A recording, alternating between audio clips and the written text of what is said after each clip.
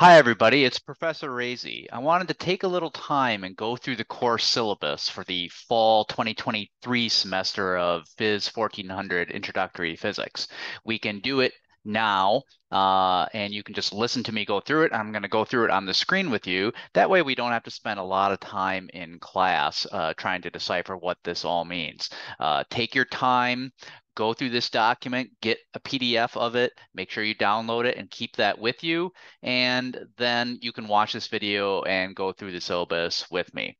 If you have any questions about it, you can feel free to email me, and the email address will be included in that syllabus, which is already posted live at Brightspace, and you can download it whenever you want. So let's go ahead and go through that document together, and when we're done with the syllabus, then we're going to go through the draft class schedule as well. So I'm sharing my screen here. Up it comes. Okay. So this is what your syllabus for PHYS 1400 should look like. Every class that you get will have a similar document. This is called the syllabus. It's essentially a contract between the student and the instructor that explains exactly how the course is going to be offered throughout the duration of the semester. Every course at the University of Windsor is different. You cannot assume that what one instructor does is what all the others will be doing. They're all different, and so you need to make sure that you know the syllabus of your course specifically. So let's go through the one that I put together for you all this fall. Obviously, the time for the lectures, Monday, Wednesday, Friday, 11:30 to 12:20 at total 100. Just know that I will start at 11:30 sharp. I will try to get done as close as I can to 12:20, but we're only together for 50 minutes 3 times a week, so I have to start on time. I would advise that you be in your seat and be ready to go at 11:30. As said before, my name is Steve Rehse. I'm a professor of physics. I'm the head of the Department of Physics, and my office is in 288-2 Essex Hall. That's where you can find me. Obviously, my phone number is here with extension 2656. A lot of you are going to want to try to email me. That's fine. If you do, please put PHYS 1400 in the subject line. If you do that, it's going to go to a special folder in my Microsoft Outlook, and then I'll look at those as often as I can. I'll be able to get back to you much more quickly. If you don't do that, it's possible I won't see your email at all, and I might just miss it. So I'm going to keep reminding you, please put PHYS 1400 in that subject line if you want to get my attention on it. The course website is the University of Windsor's Brightspace page. So many of you, if not most of you, are new to the University of Windsor. You're going to have to learn how to use Brightspace. Probably every instructor is posting all of their materials at Brightspace. So it's a pretty good, it's called an LMS, we call it a learning management system. It's a way that documents are posted online, and the way that we can communicate with you. Some of your instructors will actually be using it for assessment. They can have exams and quizzes embedded in the Brightspace. We're not doing that in my particular course, but Brightspace is a very powerful and yet flexible learning management system that allows us to run our courses the way we want. Office hours, right now, I have these 3 office hours designated. Monday, that's right after class. Thursday is a day that we don't have class, and Friday, an hour later after class. I try to stagger these things throughout the week. There is no good time when everyone is free. You have to realize that. So I picked 3 times that are not always the same every day. So depending on what your schedule looks like, hopefully you would be free one of those days. Now, required course materials. Yes, you are required to get a textbook. So the textbook this year is Physics for Scientists and Engineers, 5th edition by Douglas Giancoli, and that comes from Pearson. The cover looks like this. This is an ebook, so I've embedded the link in the syllabus. It's right there. That's a clickable link. You can click on it and follow it. You have to get the ebook. And the reason you have to get the ebook is because this ebook gets included with a Mastering Physics license, which I'm going to discuss below. So it is an all electronic book, so there's no more carrying that big heavy book around. It's all included online, but through the Pearson site, my understanding is you can purchase an unbound 3-hole punched version in case you do want the paper copy of that. And you can do that by clicking on Pearson eText, purchase a loose leaf printed textbook. So you do have to go to that site and buy it, because what you're going to need, even more important than the book, is honestly, to get a good physics education, all you're going to have to do is be able to master the homeworks and get through the exams. And any good university, calculus-based university physics textbook will work, but what you will need is a Mastering Physics license. So required course material number 2, a Mastering Physics license. all homework assignments, and that's going to comprise 15% of your grade, are going to be assigned, completed, and graded using Mastering Physics, which is a software package purchased along with your textbook. Yes, you must have a Mastering Physics license. You have to have it because that's how we're doing the homework. This can be done in the bookstore or by purchasing it online directly from the book publisher, whichever you want. Full instructions on how to get in line with Mastering Physics are provided on the next page, and I will go through that with you. So Mastering Physics comes with the electronic textbook, and that's very useful. The questions from Mastering Physics are actually pulled out of the textbook assigned problems. So the book and the Mastering Physics problems go together very closely. So that's why they're kind of bundled together. Here's another reason why you should get the book and Mastering Physics license. For 4 physics courses taken by scientists and engineers are currently requiring the use of Mastering Physics using this book. So if you're taking PHYS1400 and you're going to take PHYS1410 in the winter semester, and that's what most scientists do, you're going to be using this book and a Mastering Physics license. If you're taking PHYS2100, so the engineers do not take PHYS1410 now, but they will be taking a new course next fall called PHYS2100 that will also use this book. And it will also use Mastering Physics. And some of the scientists take PHYS2200, that's next fall, also using this book and using Mastering Physics. So if you're required to take any of those courses, and that's going to be most of you, then you should really consider purchasing the 24-month access to Mastering Physics. That will be most economical for you. There's nothing wrong with just buying it for 1 3-month or 6-month term, but if you know you're going to be using this again in a future class, I would suggest trying to save some money now and get the longer extended license. So engineers for sure are going to take a course this fall and next fall which use that Mastering Physics and that book. So 24-month is going to make sense for you. For the scientists, you're going to need at least a 1-year access because you're going to need it for this fall and through the winter. And then a lot of you do wind up taking PHYS 2200 next fall as well. So you might just want to look into that. You can always, if you only get a shorter license, you can always repurchase a new license for each individual course. You're just going to wind up spending more money in the long run. And I'd like to save you money if we can. Third required course material is going to be the laboratory manual. So you all are required to engage in our laboratory sections. All students are going to be required to purchase and use a Windsor Physics electronic ebook manual. So the manual is no longer PDF posting. There is an ebook that you'll have to access and then purchase. And in that manual are the experiments that we're performing each week and also pre-labs that you're going to need to be print out, complete, and turn in prior to entering the lab room. So as soon as that laboratory manual becomes available online, I'll put out another video that shows you exactly how to do that. More on the lab is coming a little bit later in this video.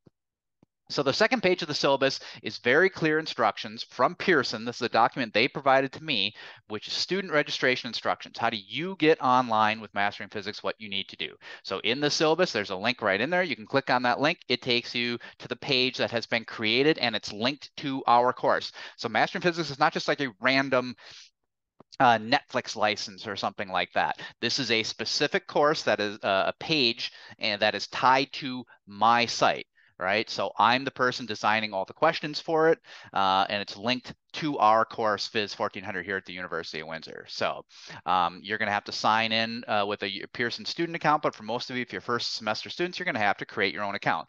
I believe chemistry uses Mastering Chemistry, so that's a very, very similar thing. So you're probably going to need a Pearson account anyways. Anyways, the whole instructions are here on how you get online and then how you pay for it. So like I said, you can buy it right there.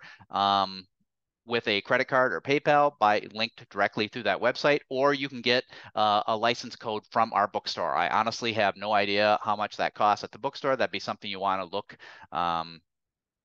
into a little bit and maybe contact them.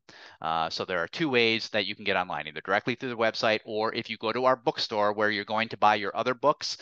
Usually there would be a book and a piece of paper wrapped in the cellophane of the book that has this code that indicates you have paid for it. But now there is no more hard copy of the book, but when you go to the bookstore, they will sell you something that is your access to the ebook and this Mastering Physics. And then it tells you once you've created an account, once you've purchased your access to Mastering Physics, how do you sign in later? So you're going to see these things. And anyways, it's all right there. So do please make sure that you do that. Okay. I heard a little ding in the background. I'm gonna get rid of that. Okay, what's next here? So that was the second page. So from Pearson. All right, supplemental text readings. Yes, there are many excellent first-year physics texts available. Most of them are very similar. Honestly, all the books are pretty similar. Every book you can find, free books in the library, free books that your older brother or sister used when they were in university. It's a great source of new problems for you to try, new figures to look at, new discussion items to think about, whatever. Maybe the book explains it in a slightly different way that you like. That's fine. So I think any textbook will do. We're using a textbook that's correlated with the Mastering Physics Online Assessment System, which we're using. So the Mastering Physics license has to be acquired to complete the required homework assignments. So the book and the mastering are tied together. But if you want to get a hard copy, and you can just get a free one, like again, from anywhere, from the library, from anyone else that used to take this course, as long as you're learning the physics content and learning how to solve problems, you're going to do very, very well. But you will need that Mastering Physics license. Okay. Here's our motivation for the course. So I'm just trying to provide an introduction to calculus-based university physics. It's a pretty standard course. It's the first semester of a standard year-long 2-semester introductory physics course. Just like you're taking introductory chemistry, most of you, general chemistry 1 and 2, first semester of a year-long course in chemistry. Almost all the students in this course go on to a subsequent physics course or courses, usually Physics 1410 in the winter. So you're going to be expected to learn physics, problem-solving methods, and become familiar with critical ideas of introductory physics and mathematics that you're going to use in subsequent classes. So that's really what our goal is here. Okay, let's get to the grading. So your course grade is going to be determined by your performance on 2 in-class examinations, so we'll call those the midterms, although they're not exactly in the middle of the term, but 2 in-class exams called the midterms, a final examination, this graded homework through Mastering Physics, between-class learning assessments through Mastering Physics, and your graded laboratory reports, which are required. So the overall course grade is determined on the basis of the following distribution. You can see that each midterm is worth 15%. So 15%, 15%, 30%. The final examination is 40% of your grade. So if you can do this much math, you'll see that 15 and 15 is 30, plus 40 is 70. 70% of your final grade is the examinations. So you shouldn't be sweating all the small stuff. Every year when we teach this, there are students who are fixated about a point here on the laboratory or a point here on the Mastering Physics. It's fine. You can obsess about those, but it's really small potatoes compared to the weight of these exams. 70% of your grade is the exams, obviously the most important part. So you've got to be working on getting ready for those exams. It's a full 70% right here. Okay, when you take the Mastering Physics assignments, the total Mastering Physics is going to be 15%. 15% is through the Mastering Physics, but we've broken up the assignments you're doing into 2 types. There's graded homeworks through Mastering Physics, which are a little bit longer. They're kind of problem-based. That'll be 10% of that 15%, or 2/3 of the 15%, I should say. And then 1/3 of the 15%, or 5% of your grade, is between class learning assessments. They're kind of also through Mastering Physics, but they might not always be direct problems that you're solving. They're kind of structured, guided ways to like make you think about the material that we've talked about in class. They might be thinking about the material we're going to cover in the next lecture, kind of like structured, guided ways of understanding what you're learning. So they might be some kind of similar problems and things like that, but really they're not as technical or even as long as the graded homework assignments. And then, of course, everyone has to be enrolled in a laboratory section, which is 15% of your total grade. I'm going to get more details on the laboratory sections coming up on a subsequent page. Okay, important dates that I know about right now. First day of class, Friday, September 8th. I'll see you all there.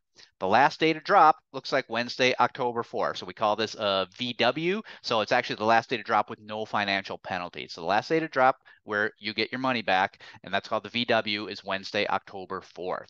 Midterm exam 1, I have a question mark and a question mark on there. I have tentative dates. I'll fill those in when I'm absolutely sure about them, but I do have tentative dates, and that'll be, well, I'll share those with you in the schedule, okay? I really don't expect those will change, but like just in case something happens in the next month and I have to change it, I leave it as question mark for now, but I'm pretty sure we know when those will be.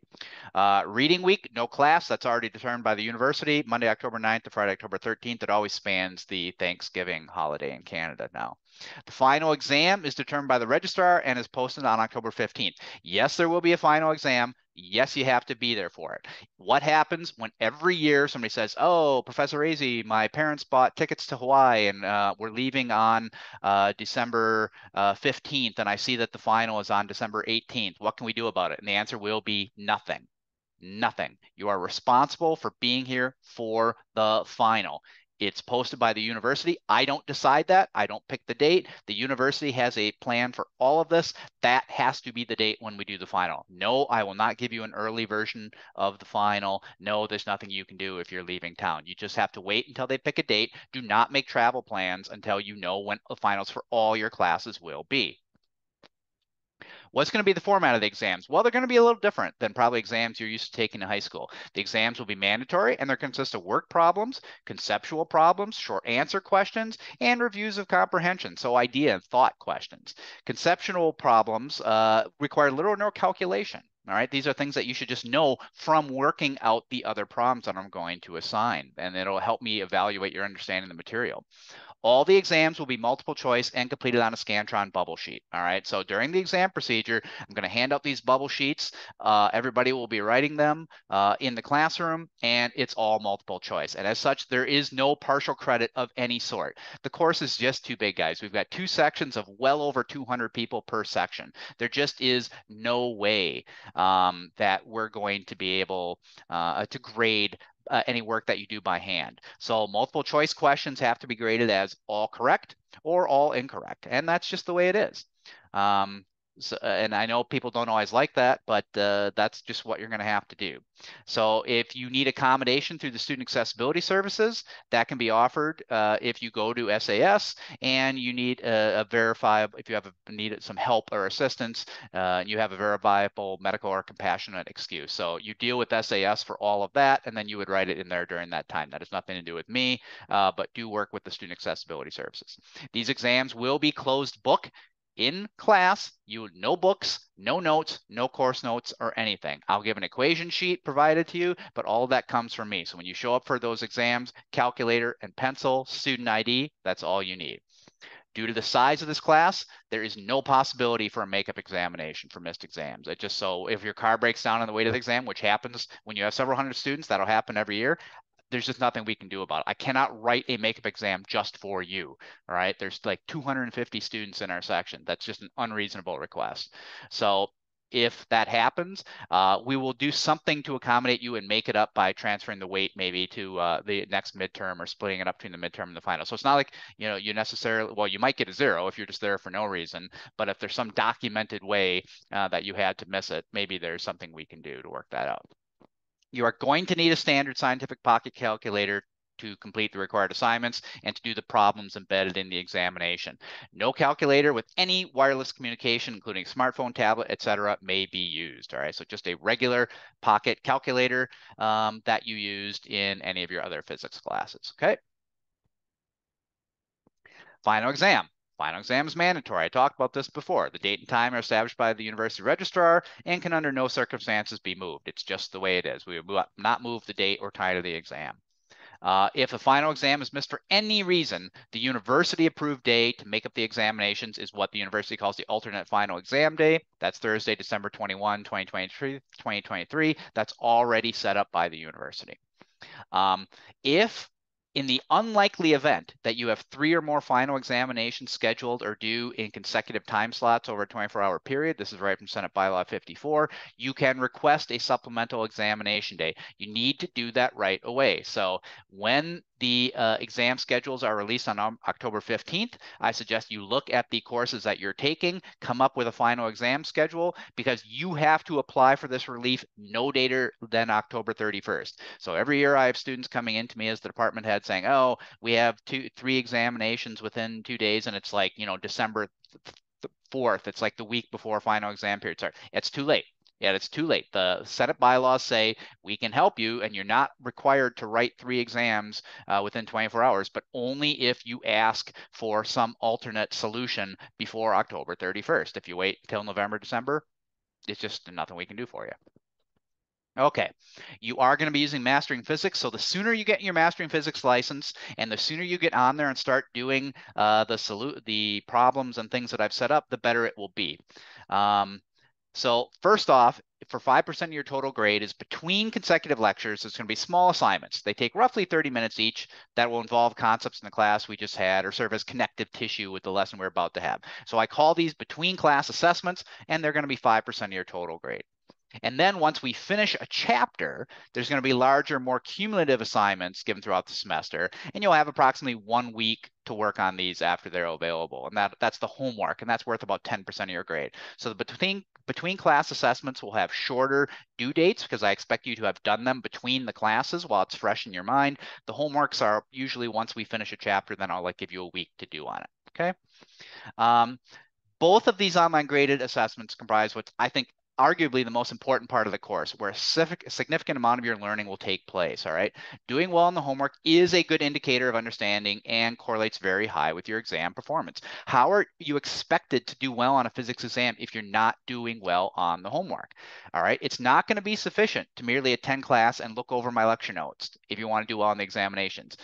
The ability to accurately and quickly solve problems and to truly understand the concepts involved can only be obtained by practicing on graded homework. And that's the ability which we'll be testing for during the examinations, right? An examination is not how good can you describe what you read or what's your impression of the subject. No, the examination is a 50-minute window where I'm going to assign you a bunch of questions, and without access to the internet, without access to your notes, without asking your friend for help, can you do well on those problems?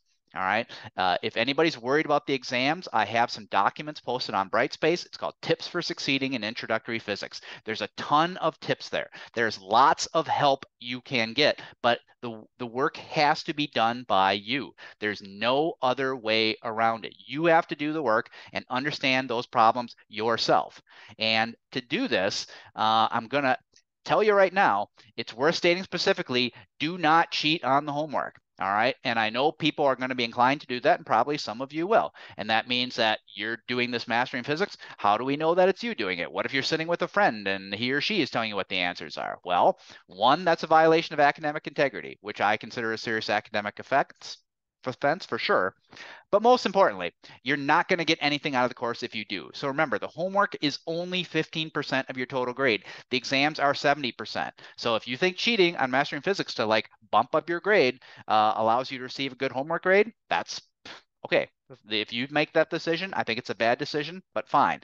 But most likely, you're going to wind up with very low exam grades and a low final exam grade. And that's basically what it's about. We're not making you do it just to do it. That is the place where you are learning how to do problems, and that's what I'm assessing you on. But I know students oftentimes don't take that online homework seriously. They just see it as a way to cheat their way through the course. Fine. Get your 15%, and then on the exams, you're probably going to fail. And I've honestly seen that every single semester. So it's just not a good idea. You've got to take the homework seriously. If you can do that well on your own and quickly, you are perfectly set up for the exam, and then you really shouldn't have to worry about it. Let's get on to the lectures. 3 times a week for 50 minutes.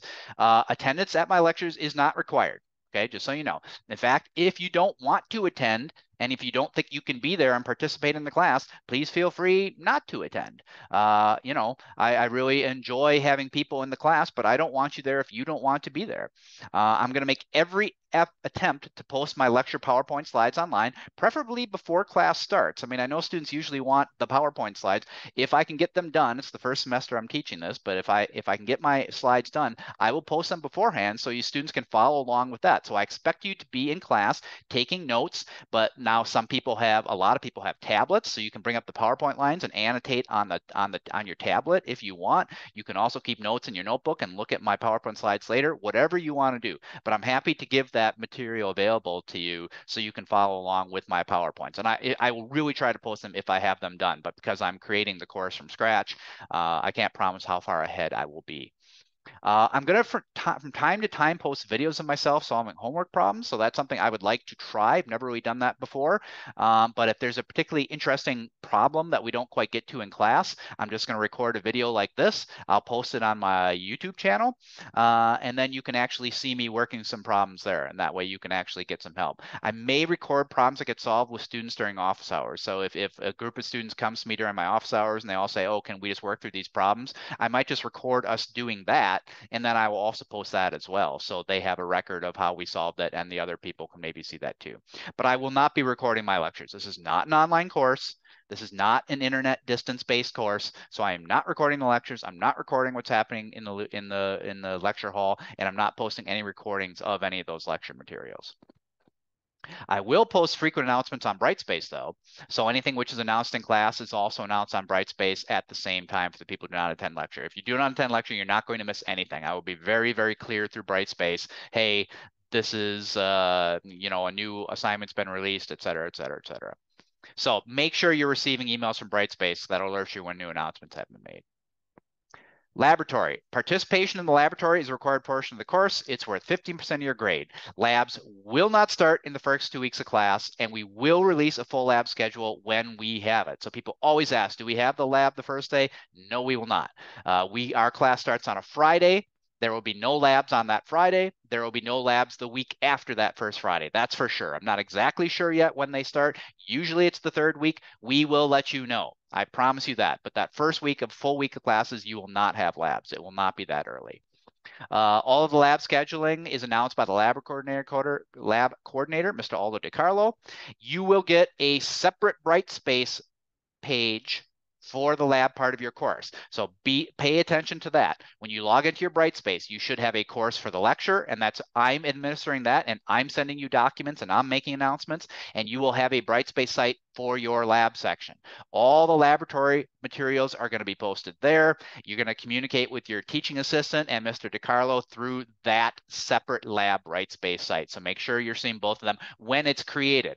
That, again, is not going to be probably by the first day of class. Those Brightspace sites for your labs will probably not be active yet. They will be coming, and I will keep sending announcements reminding you, no lab this week, but be on the lookout for that, okay?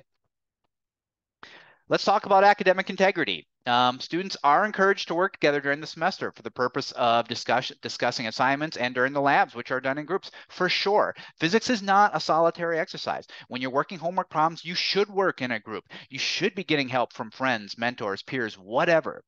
However, when you submit work for grading, that work that you submit must be your own. Copying from other students for either course assignments or laboratory reports is not allowed. The use of internet resources, test banks, forums, Chegg, Discord sites for labs or assignments is also strictly prohibited. Those examples all constitute plagiarism.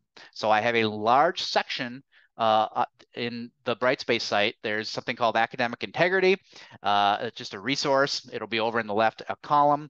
And plagiarism and academic dishonesty, we consider them to be serious offenses and will be addressed using official university guidelines policies. So I've already posted academic integrity things at Brightspace. So you can read as much as you want about that. So you will not be able to say, oh, I didn't know that was cheating. I posted all that documentation. Yes, you did. So what are the academic expectations we have for you when you're doing your mastering physics assignments? You're going to answer the assignment questions by yourself using reasoning and mathematics that you have worked out on your own. That means that you didn't give your license to your brother-in-law and he's going through and posting in the answers for you. That would be academic misconduct. That is not your work.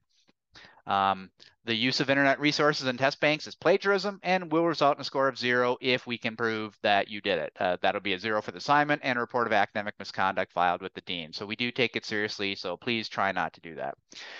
Any copying that we can prove from another student will result in 0 for both students. Students also think, well, I just lent my friend some assignments or some answers, and so I didn't do anything. No. You're both guilty of academic misconduct. So there's a 0 for the person who copies, and there's a 0 for the person who lent their material to be copied. When you go into the lab, you will work in a group of 3. So that's awesome. There's 3 of you working communally as a group, as a team, every week, a different team to submit a laboratory report that'll be worth ultimately 15% of your lab course.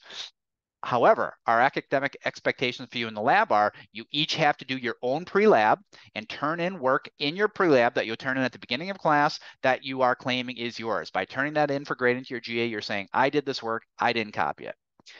It is our expectation you will perform all the experiments as described in your lab manual with your lab group in class at the time of the experiment.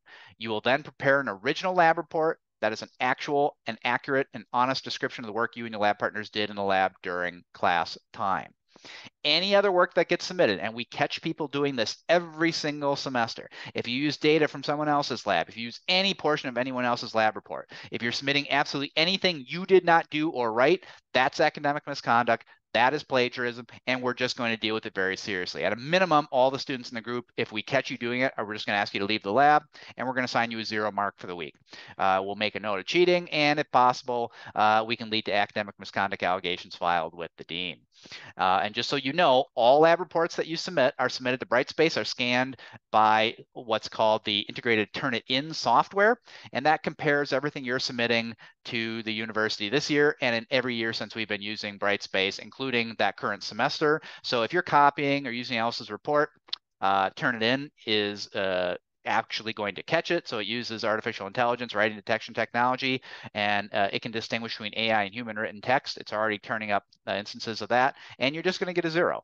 So note that all students in the group are treated the same. There's no difference between a group member who is actively copying cheating and the group members who allow it to occur. We have this happen every semester where one student shows up with a previously written lab portion, and then he or she tries to slip that into their lab report and they just kind of plagiarize an entire paragraph. Guess what? The whole group gets a 0. And then we do have students come to us and say, I didn't know they were cheating. I didn't do it. You're still getting a 0. All group members are responsible for the behavior of the group. Because then we ask them, well, how did you not know they were cheating? Oh, well, I was working on this section of the lab. Yeah, that's a communal lab report. You're all getting a 0. So any instances of plagiarism detected in the lab report result in a 0 being given to all group members. I'm just telling you that now. Conversely, we have had some instances where maybe one student out of the group of 3 will come forward to the GA and say, hey, this guy was actually cheating. I tried to stop him or her. It just wasn't possible. So then we try to treat those people very leniently because they're actually doing the right thing and coming forward and say, yeah, I observed them cheating. I don't want any part of it. This is ridiculous. Is there something you can do about it? And then there is. The GA or TA has the right to kick that student out of the lab, and then we can just grade the remaining students in the group based on the work that you're doing. So if you're seeing cheating in your randomly assigned lab groups, let us know. Get that person out of your group because you're going to get the 0 too if we catch you, and we will catch you. So we take it seriously, guys. You have to do this work on your own. It's kind of a really bad problem right now, but we're going to continue to insist on our standards that you're being graded on the work that you do. Okay. There's a lot of resources the university has now for student mental health support. So here's a whole look at the last side of the page on resources that you can use if you're feeling stressed, overwhelmed, you need counseling, you think like you're having mental health issues, please reach out for help. The first semester can be overwhelming for you guys. There's going to be, you're kind of going from, oh, I was in grade 12 at high school, not so much work. Then you had the summer off, and then come September, we're just throwing you into a boiling pot of water, and you've got 5 courses maybe, very stressful. There's a lot going on. It's easy to lose your mooring, and you kind of feel a little bit ungrounded, and like things are happening too quickly and there's too much stress. Well, there is help for you, and do reach out and get the help if you need it.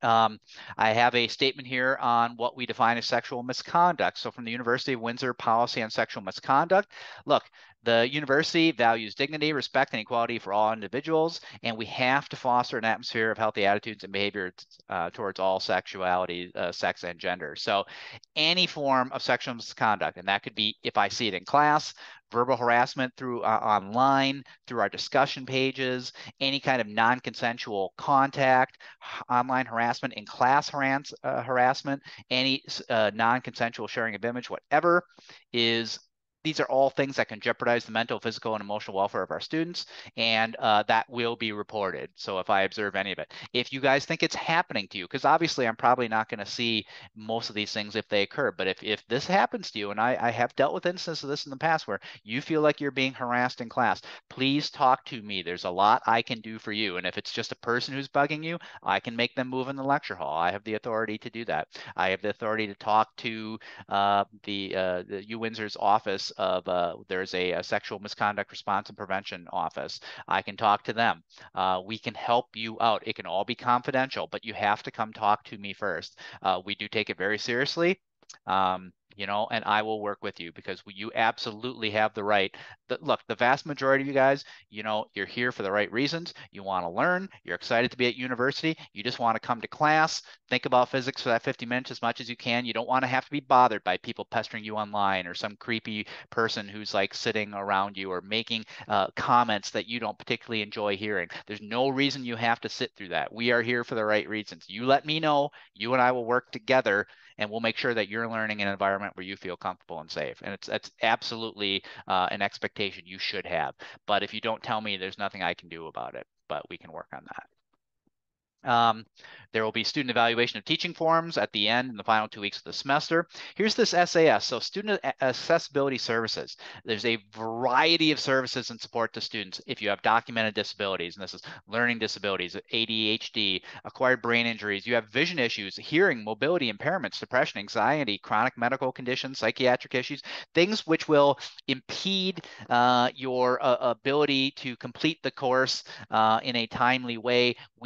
That office, the SAS office, is the office that you will deal with, and then they will work to make accommodations for you so you are given the support that you need to do as well, every opportunity to do as well in this course as every other student. You should inform me, but most importantly, the SAS at the beginning of the course if you need to be using SAS services this semester. But talk to both of us. This should be done well in advance of the examinations. If you cannot just go into SAS like if we have an exam on Wednesday, you can't drop in on Monday and say, oh, I have ADHD, I need some more time. That's way too late. You should be talking to them before classes even start. You know, they will work with you and they'll talk to you about, you know, whatever diagnosis you have. They'll want to see some medical documentation, and then they'll get a file open with you. They communicate with me. All kinds of accommodations can be granted, but you work with them early, okay, guys, as early as you can. Course materials, all this stuff I was talking about them posting are the intellectual property, the IP of me, and they are protected by copyright laws. So that's if any lectures get streamed, which I'm not going to do, but we have that statement in there for the online courses. Lecture notes, PowerPoint slides, course assignments, exams, anything that I post online, all of this IP is mine, and they are not for redistribution, resale, or profit. I own the IP. You do not have the right to take them and post them in any other way without permission of me. So you just can't do that. You are, of course, allowed to download them and look at them. You just can't reuse them for anything. And there you go. That is the last page of that syllabus. So there's a lot that we went over in there. Again, for those of you who are new to university, this is what a syllabus should be like. If it seems like a lot of detail, there is a lot of detail, but you need to be completely clear on how this course is going to be run. That is the expectation you should have for every one of your classes.